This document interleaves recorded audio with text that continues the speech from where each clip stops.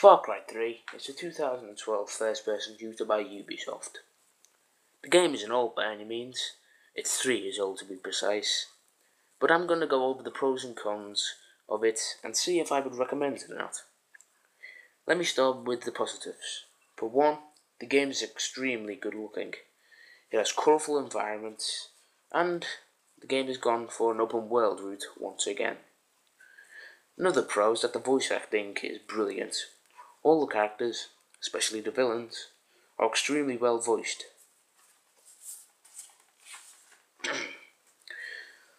There are also a lot of side activities such as hunting, challenges, knife throwing contests, and even bounty missions, so everything so far is good. However, it's now time to delve into some of the cons.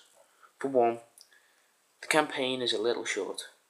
What's there is extremely good, but I can see some people getting angry with the game's length. Another thing is that the game can be a little bit boring at times. The side quests are good, but can feel somewhat repetitive and bland compared to other games. Overall though, the game is superb. It's definitely an original game and a breath of fresh air into the first-person shooter genre. Thanks for watching, and bye. Also, just a quick side note here, if you did enjoy this video and you want more reviews, because I know I haven't done that many for a while now, just leave down in the comments what you thought of this video first of all, and if you want more reviews, and if so, I definitely enjoy making them, and more will be coming your way. Thanks for watching, and bye.